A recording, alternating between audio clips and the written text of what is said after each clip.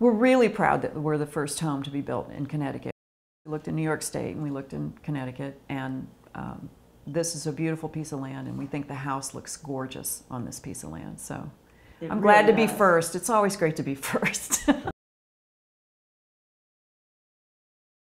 Amy, thank you for letting us come and visit your beautiful Enertia home. You're welcome. I love it. It's wonderful. I'm so glad. This is an Aquarius model, is that correct? Yes, Aquarius1, I think. We liked the sun space being a little bigger, and we loved the idea of having a balcony off the master bedroom that was also contained within that tower. I believe you visited our dealer in Vermont. Yes. Early in the process. First I called Mike Sykes at Enertia and said, send me all the brochures and everything. So he did that. And then I called Tim Sund and said, I'm interested in building one of these homes, and you are the contractor for this area. And he said, I am, and we're building a house in Chester. Please come up and take a look, which we did. We drove up and visited that house about halfway through that build and met Tim and his crew and the homeowners. And that's what really decided it for us. You really enjoyed working with the Sund. Very easy to work with. Did a great job because they've built a number of these homes and they live in one. If a challenge came up or something in the build was other than what I had expected, they were able to tweak the build. We love the living room, and the fireplace is so beautiful and it's very cozy, and we can look out here into the sun space and see quite a view. So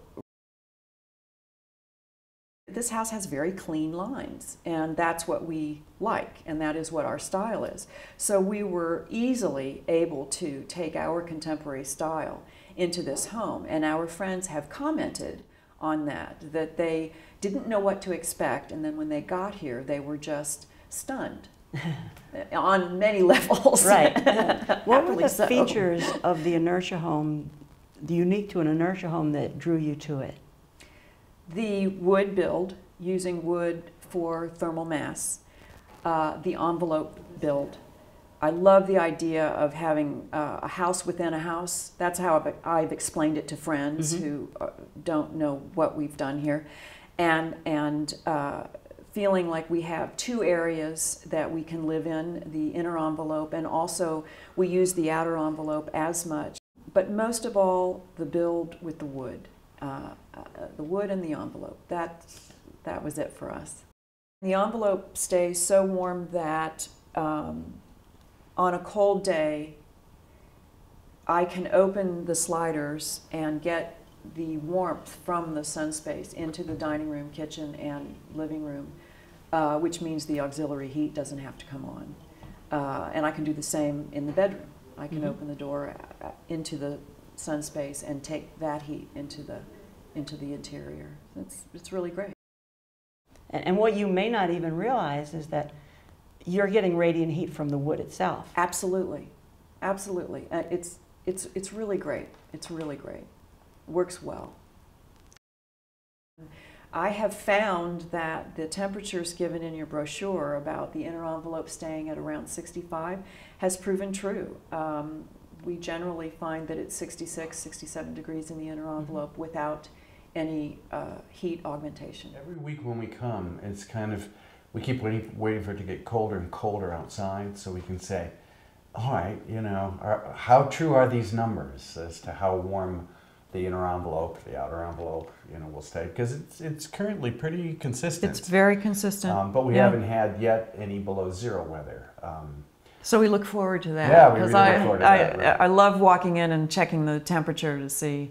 Yes. I will say this, even to go from the garage, which is attached through the mudroom to the house, when I'm outside and I come in through the garage, or in the morning when I get up, go out into the garage, it's freezing. And I walk back into the house realizing the only difference really is the build of the house. Right. And also people who aren't, it isn't their home, they're not that actively connected to the passive solar element of it. Really, the testament for them is that it's comfortable. You know, they think it's a great house. They really you know, enjoy the design elements and such, but, and they're not cold. Works. And when we had friends come up this summer, they walked into the inner envelope and said, "Is the air conditioning on?" And I said, "No, it's not on." You know, so they get it. As I remember, one of the first things you did was put up those solar panels. Indeed, that green technology went in early. Right. So now you're making power with the photovoltaic panels. Absolutely. There is an interesting thing that happens that no matter what you use of the electricity, you pay a small delivery charge, which I think is hilarious because, you know, the sun is delivering it, but I don't mind. So every couple of months I pay $16 for the privilege of being tied to the grid, and that's fine. Do your friends believe you when you tell them that you pay a $16 bill every couple of months? I show it to them.